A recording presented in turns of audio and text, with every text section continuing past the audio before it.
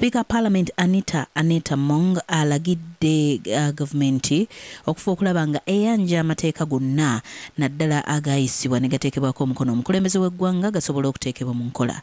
David Lyatemba ku Parliament gyali. Speaker of Parliament Anitah Mong alagidde gavumenti okuwa Parliament amateeka gonna agayisibwa Parliament era ne gateekebwako omukono President w'eggwanga. Amateeka gano gakozesebwe nga bwe gayisibwa. Among agambye nti nno amateeka agasinga tegateekebwa mu nkola. Alonzeeyo etteeka ery'ebyenguudo eryayisibwa mu mwaka 2019. Etteeka lino liringanga eritakola olw'obubenje obususse ku nguudo. We need to know which regulation has been made for which act that has been passed. We want that laid on this floor. Honorable Government Chief Whip, we will continue making laws in this house and we'll be excited we have these acts in place, but without regulations you cannot operationalize. So we need the regulations to be in place and they should be brought in this house. We must match a regulation vis-a-vis the law that has been passed. Agambye nti nno wateekwa okuteekebwako amaanyi mu mateeka gano okukola olw'ono emmotoka zonna zisobole okubeera nga zikeberebwa oba nga zisaanidde okutambulira ku nguudo nga Parliament bwe yalagira gye buvuddeko. And one of the recommendations that we talked about was inspection of vehicles to determine whether they are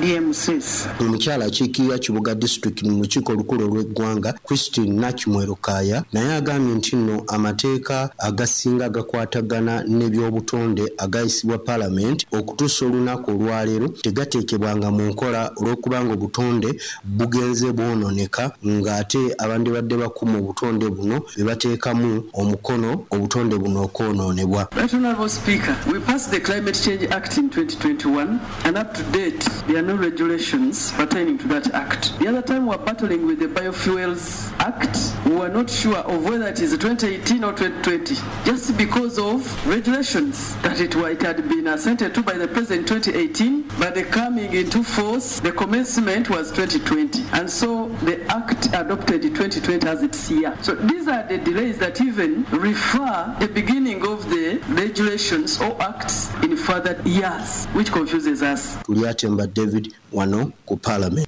Webale nnyo David Lyatemba. Waliwo omulambo gw'omusajja atannategeereka bimukwatako gusangiddwa nga guseeyeeza ku mazzi ku mwalo gw'Ekimuli ku nnyanja Wamala mu disitulikiti y'Emityana. Poliisi egunnyuluddeyo ne gutwalibwa mu ddwaliro ekkulu ery'Emityana okwongera okwekebejjebwa.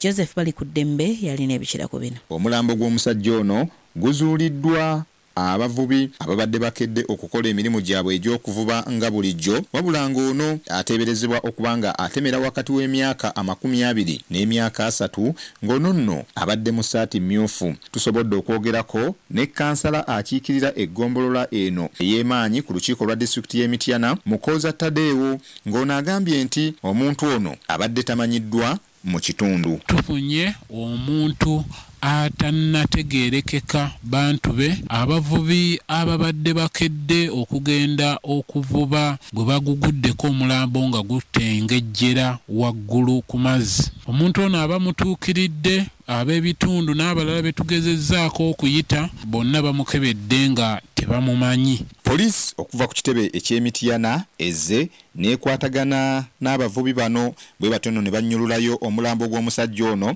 era ne gutwalibwa mu ggwanika ly'eddwaliro ekkulu ery'Emityana okwongera okukebejjebwa kiki ddala ekyaviirako ono okufa nga nnaate bw'enoonyereza n'ab'eŋŋanda z'omugenzi ono. Ku lwa Sseddume Boggola Simba, Joseph bali ku ddembe Emityana. Webale nnyo Joseph bali ku ddembe. Bo abalunzi mu ggombolola y'e Kachiri awamu ne Namayumba mu disitulikiti y'e Wakiso basattira bukunku olw'ebimu ku bisolo byabwe n'ebinyonyi okutandika okufa, wabula nga abakulira eby'ebisolo mu disitulikiti balabudde abantu obutagezaako kulya nnyama ya bisolo ebifudde kubanga kyabulabe nnyo eri obulamu bw'abantu.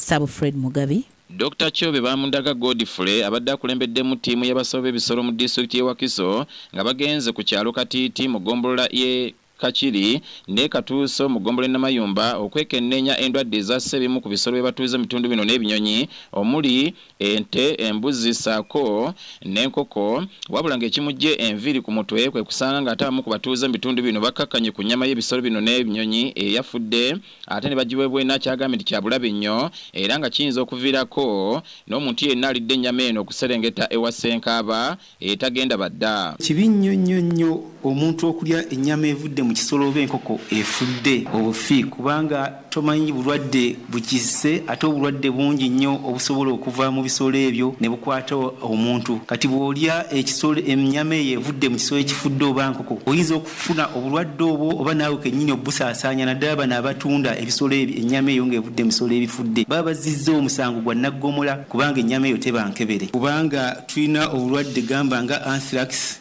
TB, brucellosis n'obulala busobola okubeera nga bwe buyingira omuntu olw'okulya ennyama efudde mu kisolo ekifudde obufi buzibu okujjanjaba bubaviirako oluusi n'okufa. Kati nga kye tusanze eno mu kyalo ky'e Katuuso, Namayumba ne Katiiti mu Kakiri. Dr. Chove era wano wasinzidde n'asaba abalunzi mu ggwanga lyonna naddala mu disitulikiti ne Wakiso abalina ebisolo byabwe birwadde oba ebifudde okuddukira abasawo b'ebisolo mu magombolola ne ku disitulikiti okujja okwekenneenya ebisolo bino era n'ategeeza nti abo bonna abatutte ennyama eno mu bitundu ebyenjawulo okugitunda bagenda kugombebwamu omuwala era bavunaanibwe nti kubanga kibakoze kya butemu bwennyini. Kubiriza abalunzi mwenna n'abantu mwenna ekyandibadde kirungi okuyita abasawo ku magombola gonna waliyo abasawo ba gavumenti bajje bakebere ensonga ki eviriddeko ebisolo bino okufa ne ku disitulikiti oli wa ddembe okutukubira amasimu n'okutuyita okubeera nga tutereeza ensonga eyo naye n'okunoonyereza ekisingaawo. Kati bano abakulu abatutte ennyama eyo okugitunda n'okugirya tuli mu kubanoonyerezaako era bwe tunabafuna bakusimbibwa mu mbuga z'amateeka.